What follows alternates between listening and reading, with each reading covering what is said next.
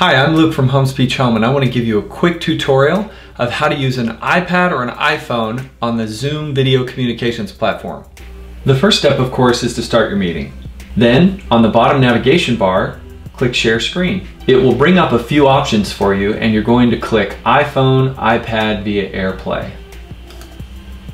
Then click Share. After you do that, some instructions will pop up on the screen. Grab your iPhone or iPad and open up Control Center. If your iPad is running iOS 12 or later, you'll see two icons in the top right, the Wi-Fi and the battery icon. You're going to swipe down on that. That opens up Control Center. If you're running iOS 11, or if you're doing it from an iPhone, you're going to swipe up.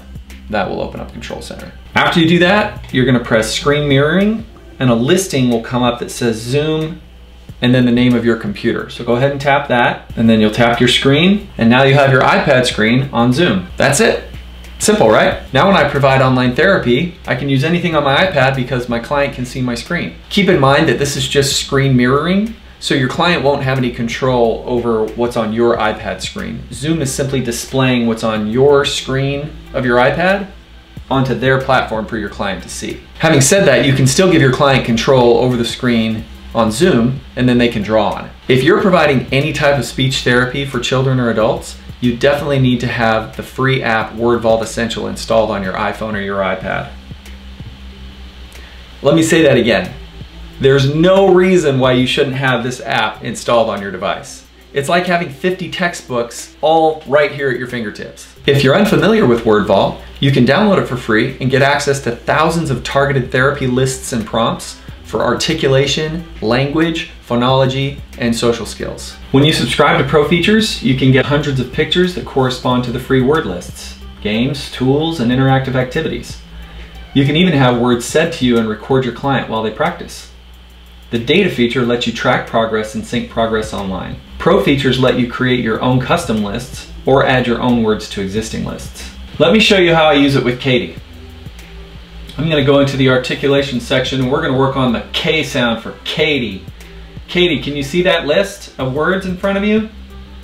Yes. Go ahead and read that list for me, please.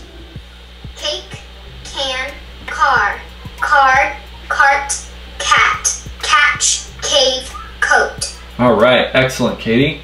Now I want to show you a picture. What do you see there, Katie?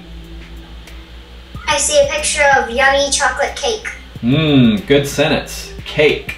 Yummy chocolate cake. Can you say the word cake for me 3 times? Cake, cake, cake. Good. And can you tell me, using the word cake in a sentence, what is your favorite type of cake? My favorite cake is cheesecake.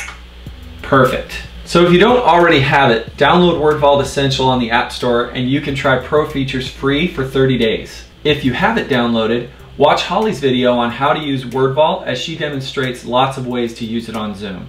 I hope this video has shown you how to connect your iPad or iPhone to Zoom and given you materials and suggestions that will make your online therapy more fun and interactive.